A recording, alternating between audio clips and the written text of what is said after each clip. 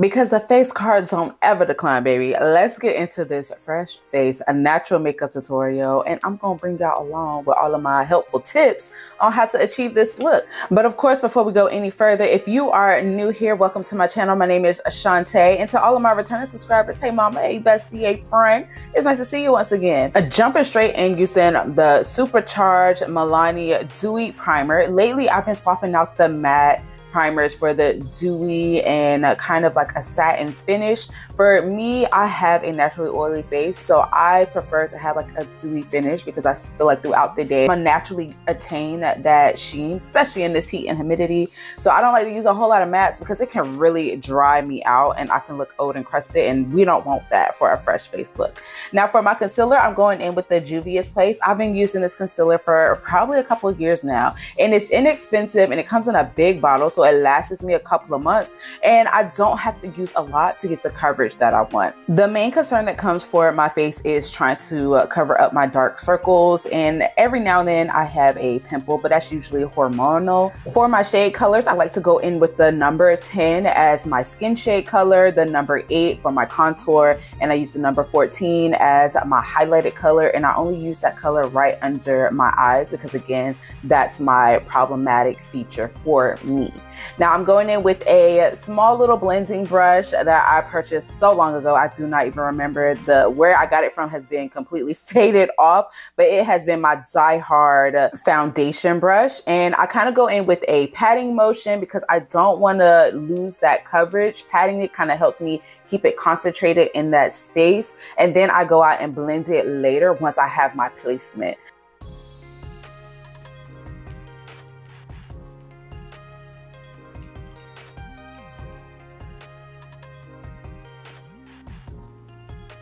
I'm going to do the same exact thing for my contour areas. I'm going in with a nice kabuki brush, like a big blending brush, to kind of just pat it in place for my placement. And then I'm going to go in with a bigger like powder blending brush to help feather everything so it blends in seamlessly and you can't tell where the highlight ends and where the contour begins. This technique helps me have a nice, flawless and airbrush finish, so everything looks just as natural and I still have this great coverage as well as a flawless finish.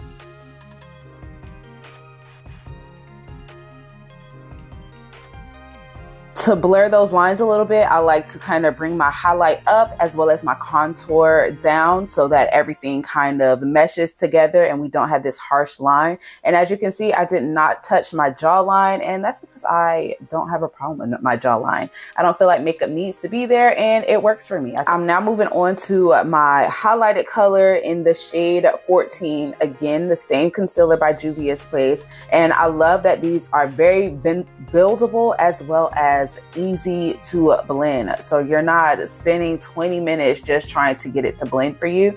Now right now I'm in my summer shade, so I am a little bit darker than usual, and then once winter comes around I usually kind of lighten up a little bit, so I end up having to change my shades just a tad. It's usually not nothing extreme. So once I kind of pat that color in place to where I want it, I then go in with a bigger kabuki brush to kind of just fade it and blend it in with the other shade. So again, we have this nice flawless finish and we can't see our lines. The whole point of this is to blend the lines and have everything look seamless.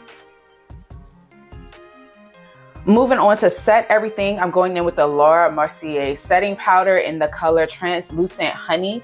Now, since I am going in with this powder, this is definitely going to take away some of that sheen, and that's why I like to kind of combat that with a dewy primer so it's not completely drying out my face. But we have to set that concealer because a wet face definitely does not feel good, and during the humidity that sweat and it will start bleeding off of your face and your makeup will be transferring everywhere. So this is going to help keep that makeup in place, set and ready to go.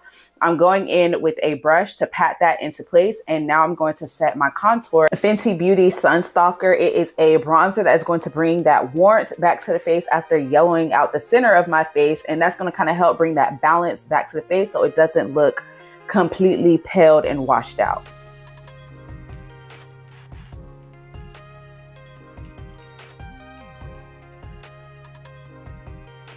Once I have my highlight set and my bronzer set, I like to set my entire face using the Maybelline Fit Me foundation powder in the color 330 Toffee Caramel. And this is going to pretty much just set everything else for me, as well as the jawline. I include the jawline in this.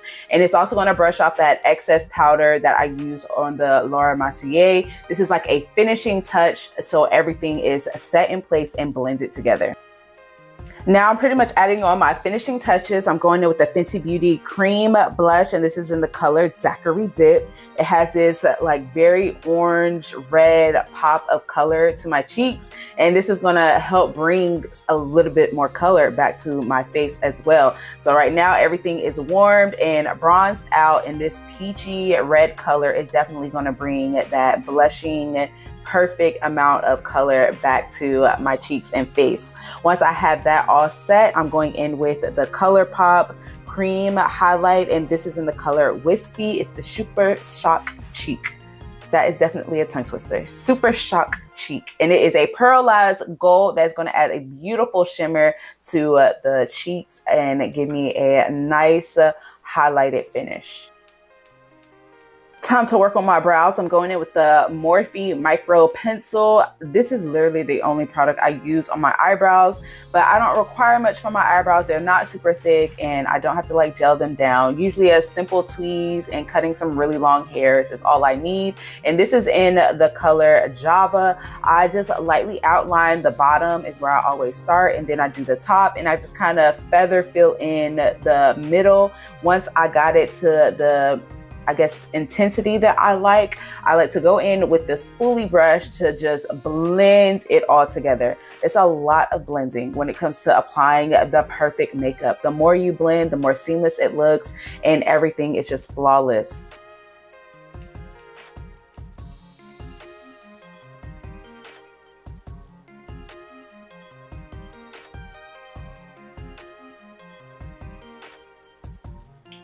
Finishing up my eyes with some mascara. This is the Fenty Beauty Hella Thick Mascara. Oh my goodness, my favorite mascara by far as of lately. And I need to purchase my second bottle because this bottle is almost gone. It definitely gives me the volume that I love to see in my lashes. And I have the length, but I usually prefer more volume. And I just do about 2 to 3 coats to get the look that I want. Now it's time to style this hair real quick so I can go about my day. I installed these Fulani Versatile Viral Braids a couple of weeks ago. I have this tutorial up on my channel right now, and it will also be linked down below in the description box if you would love to check it out.